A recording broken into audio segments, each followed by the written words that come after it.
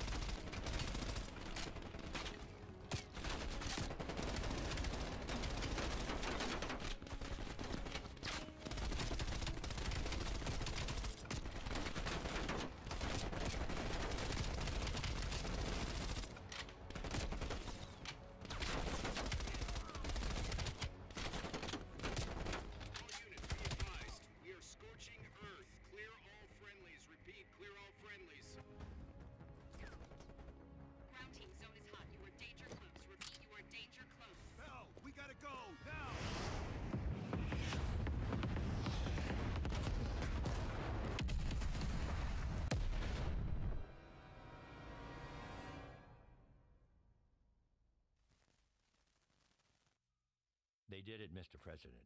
They stopped the nukes. Thank God. And the CIA. Did they get Perseus? No, sir. His whereabouts are unknown. And a Russian response? Nothing yet. We're seeing signs of confusion. It's possible this was all a rogue operation. Perseus may not have been following orders from Moscow. Well, I'll be damned. Maybe we have something in common after all.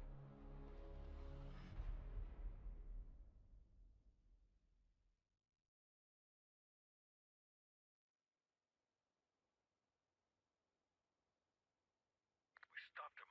Those towers are history. What's your situation down there? Come in. Woods, have you found them yet?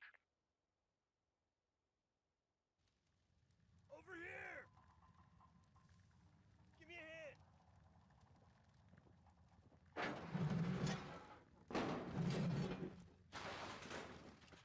Take my hand, Bell. We did it.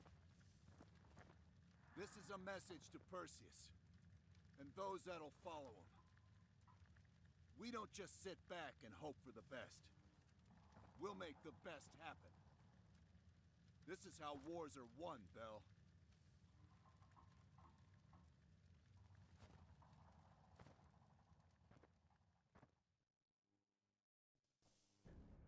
Do you have an update on Qasim Javadi? Yeah. After capturing Qasim Javadi, we've convinced him he's better off working for us, rather than against us. The death of Arash Kadivar opens a path for Qasim to take control of their network. He'll give us deeper insight into Soviet activity in the Middle East, and with our resources behind him, he should be able to influence regional affairs for years to come.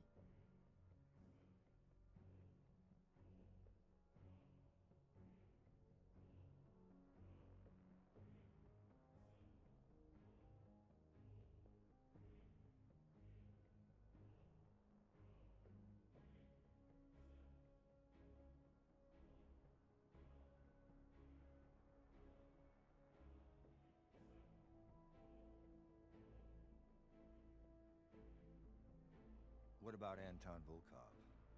After his death, elements inside the GDR saw an opportunity to reduce the Russian mob's influence in East Berlin. 2 days ago, in a large-scale midnight raid, Stasi swept through the homes of anyone with connections to Volkov. Men, women, and children were all gone before the sun rose. This will be a major setback to underground Soviet activity in Europe. How did the cleanup in Havana go? We were able to recover Adrian Azoulay's body from the compound in Cuba. President Reagan personally reached out to his family, and his casket's in transit to Tel Aviv. As you know, Helen Park returned to London. She'll continue to recover from her injuries there. Afterwards, MI6 plans to give her a task force dedicated to finding Perseus. What about the rest of the team? They got off Solovetsky before the Soviets could send in forces to investigate. It'll take some time to heal up, then it's back to work. We may have stopped Perseus, but his rats are still nesting all around us, thanks to the help of one of our own. True. We failed to hunt down Robert Aldrich and his domestic network of spies. We may have to go to more extreme measures, like broad domestic surveillance, which of course we're not authorized to do. Not yet. What about Europe? We may have saved it from getting blown to Kingdom Come, but it's still stacked with Perseus's agents. There's more we could have done there if we'd had the time.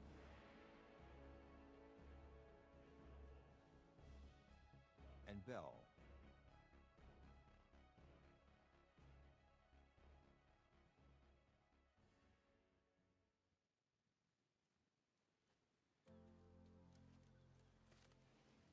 Arctic air.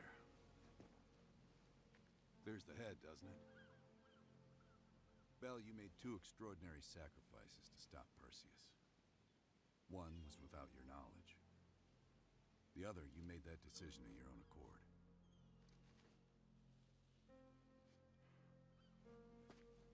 I just want you to know that this little thing that's happened with you and me, it was always for the greater good. You're a goddamn hero, you know that, kid.